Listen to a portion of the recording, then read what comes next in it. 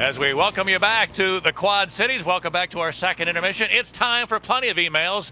Fortunately, we have the answer man right here. Let me get my hat on. Yeah. All right, let's start out. Gina from Homewood says, boys, what surprises you most about the Wolves' impressive start to the season? Keep up the great work. There's many things, to be honest with you. First of all, I think you have to look at Fred Brathwaite and the spectacular goaltending. Here's a guy this year that really did not think he was going to play very much. Andre Pavlik was going to be the goalie of note and play the majority of games, but he got called up, and Fred Brathwaite has been spectacular. Without a doubt, the best that we have seen in the 2 years in goaltending.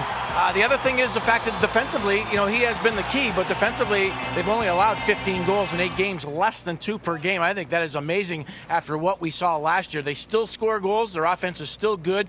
It might not come as often as we saw the year previous, but overall, I think that's what you have to look at. The schedule's not been kind. Not a lot of games. I think you'd like to get into a better flow, but overall, I think a terrific start. Oh, it's been wonderful. The best start in the history of the Chicago Wolves, as you're well aware. All right, Harold from North Chicago says, hello, Pat and Billy. I recently read an article about heated skate blades. What do you think of that idea? Well, I gotta read some quotes out of this, and I gotta put on my spectacles. I'm not sure about this, but I'll tell you what happened. 3 years ago, this guy named Wayne Gretzky wore them, liked them, says that he'd still be playing if he had them now. What they do is they're battery operated, a microprocessor. They move to the degree of 40 degrees, 5 Celsius in amongst that. They cost quite a bit, but what takes place is it cuts through the ice, glides through the ice. It's like a hot knife through butter, and that's what they talk about. And this young guy in 1985 started this. He had a class in thermodynamics. It was a cold February morning. He had his running shoes by the heater. He put them on, took off, and went down the stairs, rear end over a tea kettle. And he said, what happens if I put my skate blades the same situation? He found out that it really worked. So that's how he came about this. In 1985 he started it. So it's something for the future. I think there's a lot of gimmicks like the jerseys and now the skate blades. I'm not sure if you'll see better hockey because of it, but it's definitely different. Don't you wonder about what it will do to the ice condition, though? You hear complaints all the time about the ice conditions late in periods or heading into an overtime. This will even exacerbate that, won't it? I would think so. You might see deeper ruts, and if guys are turning, it might shave the ice a little bit more, and it might be a big problem. That's something I'm sure they're working on, too. All right, our next email comes from Andy from Bensonville. Hi, guys. I've been checking the Atlanta box scores to see how Darren Hadar is doing. It seems as though he gets an assist every once in a while. What's his status with the Thrash? First of all, he's still there. That's good. Not for us, obviously, for many reasons, but for him and the Thrashers, he's played fairly steady hockey. You can see his totals. He's got 6 points, and that's good.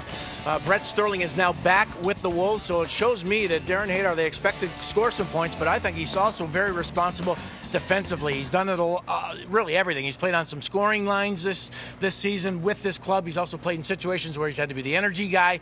I'm not sure if we'll see Darren Hadar back. Kudos to him, but sorry for us. Yeah, no doubt about that. The MVP of the league, and almost everything ran through him last year, and it led to some great offense for the Chicago Wolves. All right, our final email comes from Ron Stordo's right-hand man, Bunker from Wrigleyville, who says, hi, Pat and Billy. I was at the first game between the Wolves and the Rockford team at the All-State. Can't wait until the next one. The rivalry has begun.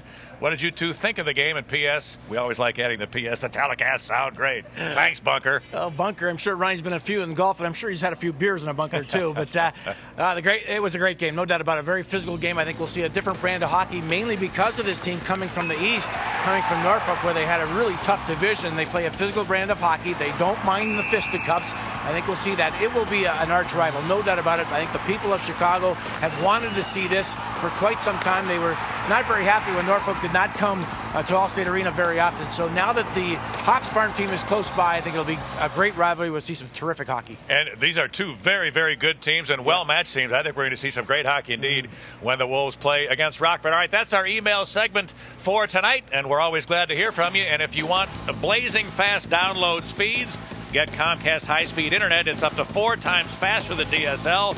Call 1-888-4-BEST-TV for a great offer. We're through 2 here in the Quad Cities. Come on back with us. You're watching Chicago Wolves hockey on Comcast.